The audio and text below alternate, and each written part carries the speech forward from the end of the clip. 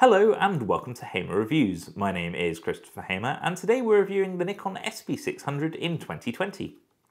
This video is a shorter version of the Nikon Flash guide, focusing just on the SB-600 for those that don't necessarily want to learn about the entire range. So if you've already watched the full video, you may want to skip this one. The Nikon SB-600 was released in 2004.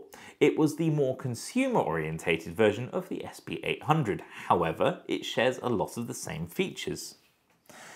It has a zoom range of 24 through to 85mm, which is quite a bit shorter than the SB-800.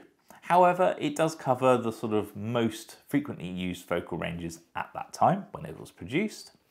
It has a flash head that will swivel and can be basically customized to whichever direction you need the light to be in. It has a built-in diffuser which will expand the actual flash range 14 to 14mm. And it also is fully compatible with Nikon's ITTL technology. And that's really important because ITTL is what allows this flash to work perfectly with even the most modern Nikon DSLR and mirrorless cameras. It essentially uses a pre-flash to allow the camera to measure the light and maximize the setting of the light output to the flash when you actually then take the photograph. It means perfect exposures the majority of the time. And that's great because one thing this flash is slightly less good at is giving you choices and menus. The menu system is unfortunately based on the SB-800s. And I can tell you it's not great. It is a little screen that gives you some information, however, it's very limited. I'm just going to mount it on my Nikon D300 that I have here, just so that we get the sort of full choices. So as I mount it, you can see that TTL is active with backlighting mode, and it goes into standby, that's great. And you can also see it's automatically set itself to 50mm. In theory, that's exactly what you want it to do. It does go into standby mode very quickly, but the second you start focusing, it will basically come back to life. It also has on the side a little infrared sensor. Now this is used for remote mode, which means on a camera such as the D300, which has a built-in pop-up flash, we can put this camera into commander mode using this flash, and we can actually activate the SB-600 remotely.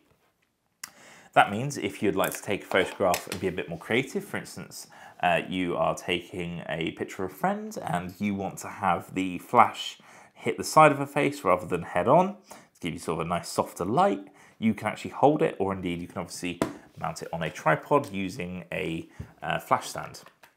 I don't believe this actually came with a flash stand, so if so, you'll have to buy a third-party one, or one from one of Nikon's other models. Another thing this doesn't come with is a diffuser dome, which is a real shame. However, the third-party makers have pandered to that. So if you take out the built-in diffuser and then you put the diffusion dome on top, this one is made by Stoffen, you will still get nice diffused light. It is powered by 4 AA batteries. If you use nickel metal hydride ones, you'll get the best recycling times, but they're perfectly adequate. The custom setting menu, as I said, isn't the easiest to use, which is unfortunate. However, it's unfortunately one of those things that you have when you have a camera that is aimed at consumers. You get a little bit less choice. It's not the end of the world. You can still go through the menu and make changes if you want to, and it does work. It just takes a little bit of getting used to, and you may want to make yourself a little crib sheet, but I think that's fine. I think the point, though, is that you can pick one of these up on eBay for around 50 to 60 pounds.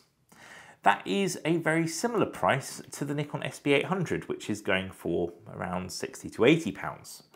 So, should you buy this or an SB-800? Well, because these weren't aimed at professionals, generally speaking, these are in better condition on eBay when you buy them. So if you want a flash that hasn't necessarily seen professional abuse, this might be the way to go. That being said, it is much less powerful than the SB-800, and it also has less included accessories.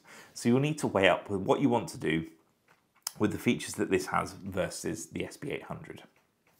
That being said, given that it's completely compatible with Nikon's newer cameras and mirrorless cameras, it's still a good choice. So if you're in the market for a flash, definitely consider the SB-600. I hope you found this useful, just a quick overview of the SB-600 and how it might fare up in 2020. If you have any questions about this or any of the other Nikon flashes featured in my other videos, pop them in the comments below and I'll be happy to reply. Equally, if you like this video, give it a thumbs up, and if you haven't already, please do subscribe. It really does help. Thanks very much for watching, and I hope to see you again next time. Goodbye.